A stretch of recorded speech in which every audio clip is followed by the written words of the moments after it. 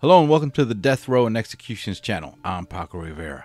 The state of Alabama recently added another death row inmate to the list of scheduled executions for this year. Alan Eugene Miller is set to be put to death on September 22nd, meaning there will be 2 executions scheduled for that day. The other is Richard Eugene Glossip of Oklahoma, which is a very interesting story because Glossip was convicted for a murder even though he wasn't actually the one who killed the victim. He was convicted of hiring somebody else to do it and was sentenced to death. Alan Eugene Miller was convicted for shooting and killing 3 people, 2 employees and 1 former employee at the place where he worked as a delivery truck driver. Once again, those 2 executions, Miller in Alabama and Glossip in Oklahoma, are set for September 22nd. In August, 2 executions are set to take place. One is James Coddington in Oklahoma, a man convicted for killing his friend and co-worker in 1997. That execution is set for August 25th. But before that, in Texas, we have Kosoul Chanthakoummane. That's a mouthful, isn't it? Kosoul Chanthakoummane was last scheduled to be executed on November 3rd of last year, but a last-minute appeal pushed the date to August 17th of this year. Chanthakoummane, whose family is from the country of Laos, but he was born here in the United States, was convicted of robbing and stabbing a real estate broker in Texas named Sarah Walker while she was alone inside a model home that she would show to potential clients looking to buy a house. Actually, if you want to know a lot of details about this crime, there's an episode of Forensic Files called House Hunting that covers it very well. The Film Rights Network, who acquired the Forensic Files series, has a channel here on YouTube and you can watch it here. It is from season 13, episode 2. You can also see it on Netflix without commercials.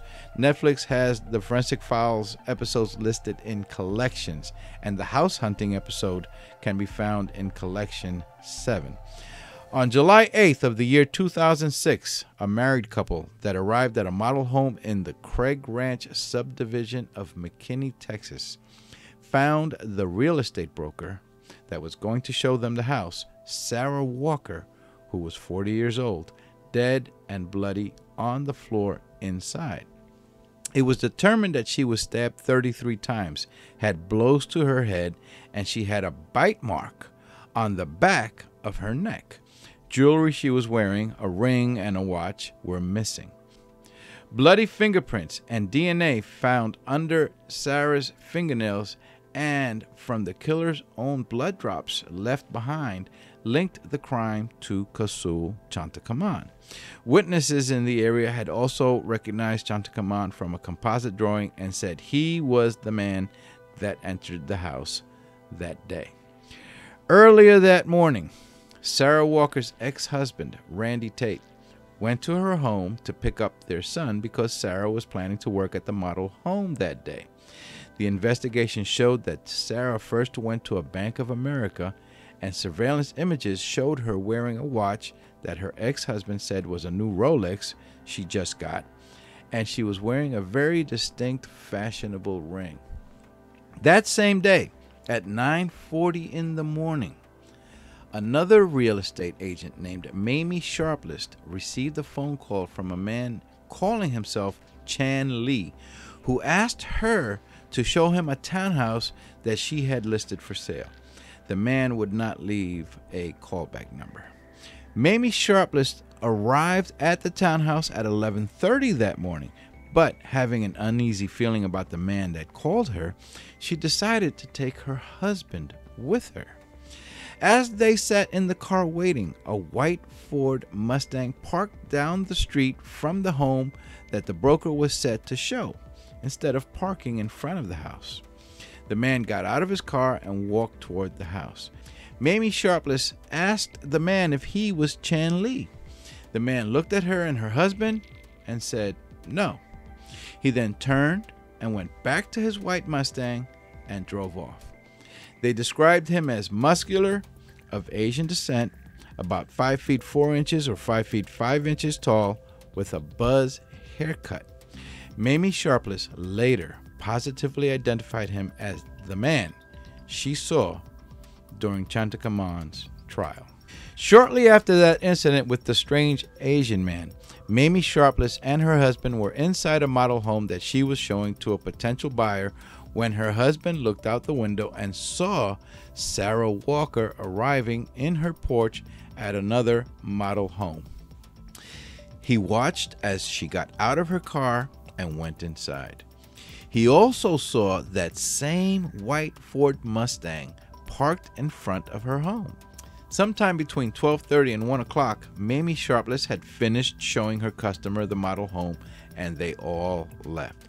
As they left, the white Mustang was still parked in front of the model home that Sarah Walker had gone into. At 12:30 that afternoon, Sarah Walker had been on her cell phone talking to her cousin Jessica and told her that she had to end the call because someone had just entered the model home. 40 minutes later, at 1:10 that afternoon, the married couple that was looking to buy a house walked in and found Sarah Walker dead.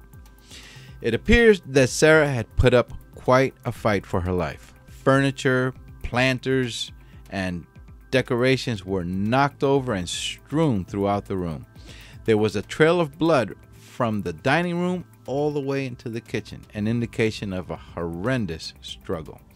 Kosoul Chanthakoummane had also apparently cut himself during the fight and left his blood on the scene.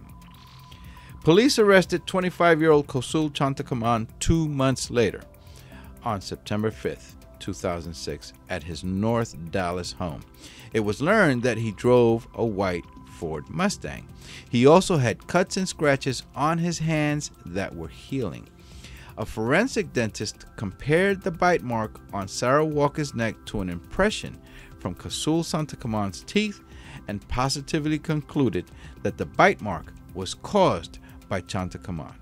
The Rolex watch and the ring that Sarah was wearing, however, was never recovered. Chanthakoummane at first denied he ever went inside that model home. He would later say that his fingerprints were on the scene because his car had broken down momentarily in front of the model home and he went inside to have a drink of water. But there was nobody inside when he was there. He said that his blood on the scene was from old cuts on his hand that began bleeding again while inside the home. Obviously, the jury didn't buy it. In 2007, he was convicted and later sentenced to death.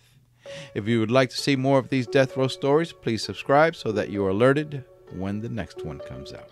I'm Paco Rivera. Bye for now.